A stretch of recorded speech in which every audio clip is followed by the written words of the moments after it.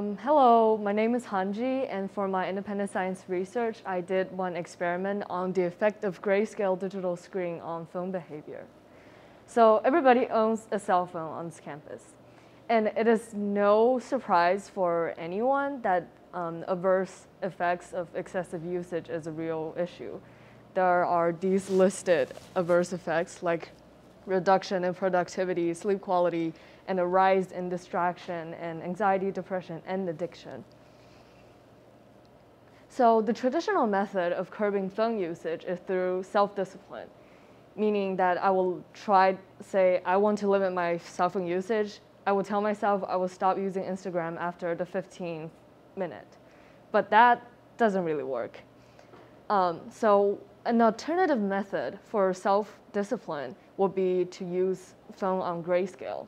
Grayscale means stripping away the saturation information in one picture and only leaving the luminance information.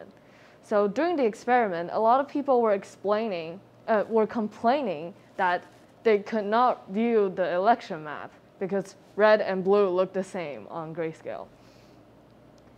And this might be a method to reduce usage by inherently disengage people from the content because they're not interesting to look at, while not interfering with viewing the content, like words on the grayscale screen. So the group of people, 33 participants, were split into two groups. They were randomly assigned to avoid any selection bias. And the first group were told to reduce their phone usage through self-control. The second group was told not to modify their habits in terms of phone usage, but instead their phone will be turned into grayscale. They use their phones normally. And there are a couple of phases in this experiment. The first phase is the baseline phase, after the recruitment, obviously. So they would just use their phones normally for 10 days. And after that, there's a 19-day period of experiment. So the two groups are engaged in the treatment, the standard treatment and the alternative treatment. There were two surveys that were sent out. The first survey was a demographic survey at the beginning of the experiment.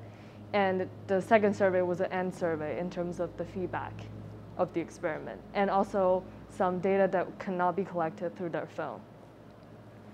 Subjects would turn in video recordings of their phone screen, so screen recording, instead of taking thousands of screenshots.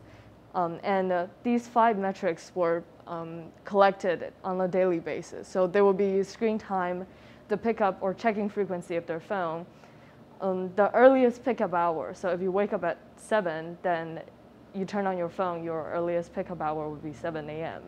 And if you go to bed late, it will probably be something like 12:05 a.m. The categories of each application. So I regrouped all the applications in App Store in 19 categories, and also notification from each app. The data was aggregated in R program, and 1 sample and 2 sample analysis were done in JUMP. It's a statistical analysis program.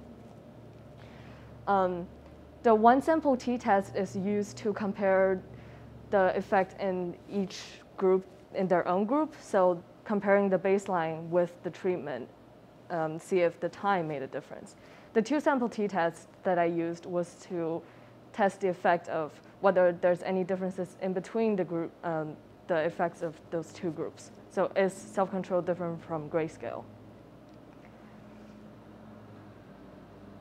And the majority of the participants were female and white and teenagers because of the nature of this campus. The 1 sample t-test yields a significant decrease in total screen time in terms of group 2. So the red line, it had about 30-minute decrease, whereas group 1 had an upwards trend, but because of the variance, it was not a significant result. The pickup frequencies for both groups were similar to that of total screen time, in that the group 2 grayscale group had a decrease, but the self-control group had an increase. The two-sample t-test show a difference between these two groups in terms of the total screen time, the time that's spent on shopping for clothing, and the pickup frequency of browsing the internet, so opening up Safari, checking Google Chrome. And I would think that shopping for clothes is not the most appealing thing on Grayscale. The end survey, so about 80% of the people reported that they did not change their computer time because I was worried if they would reduce or increase their screen time on the phone, would that matter to the computer usage?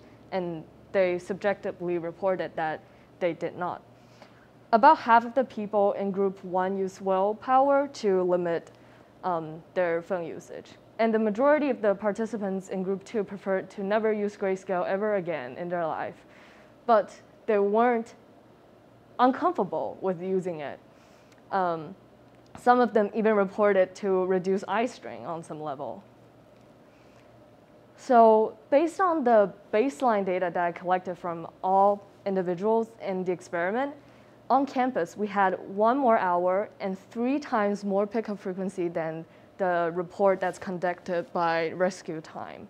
So on average we use about 4 hours, whereas the average in this report was 3 hours among 11,000 users of rescue time, which is a productivity monitoring program. And we pick up our phones about 180 times per day compared to 58 times in the report. This might be due to the high phone infiltration and the dependency among teenagers. And because checking behavior is, in any sort of addiction, an indicator of addictive behavior, it's really problematic that we have such a high checking frequency. Sometimes I see 800 notifications from people's Snapchat. The reason behind this might be the boarding school campus and the teenage interaction pattern. There's a fear of missing out, FOMO. So people will want to stay on top of each other's update all the time.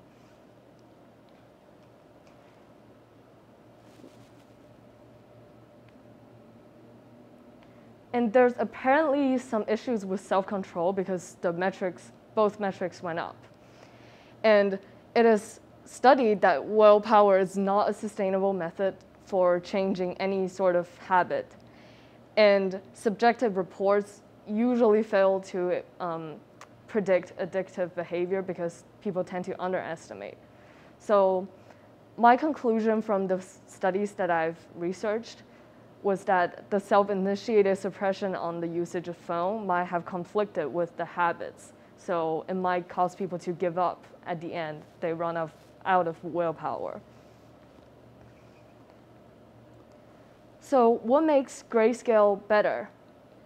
To clarify that, my results only showed the significant decrease in time.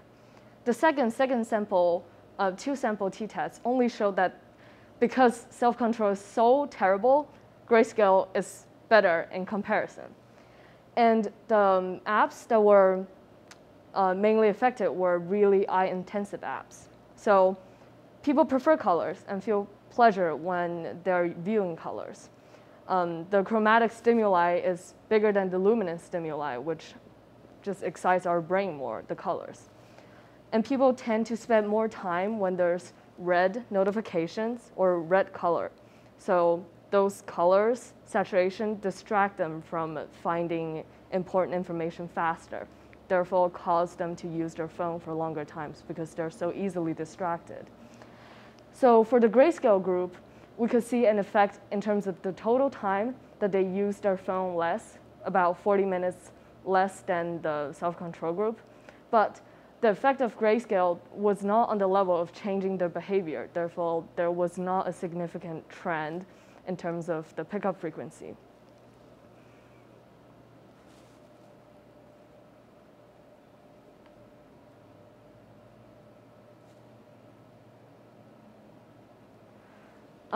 Of course, this study is a very small study, and there are a lot of variabilities in the groups. The age is skewed highly to the left, to the right, so a lot of young people, instead of an over-encompassing population with all age groups and demographics distribution.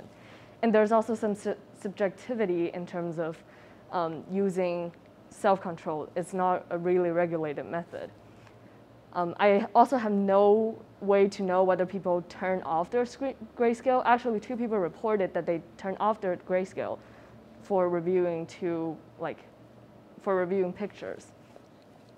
But despite these limitations, the study did contribute to the repository of literature because there was only 1 paper that I could find on the effect of grayscale among college students. So this study contributed a new boarding school environment for younger age group, more categories. The previous study was only on 3 categories, while I had analysis on 19 categories. I also collected pickup frequency and notification number and the first pickup times effect, which were not significant, but I tested them. And the experimental period was extended to approximately 3 weeks to capture a more stable behavior.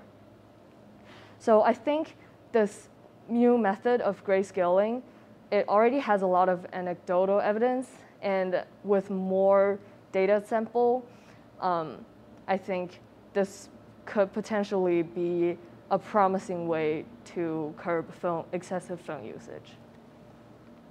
Thank you.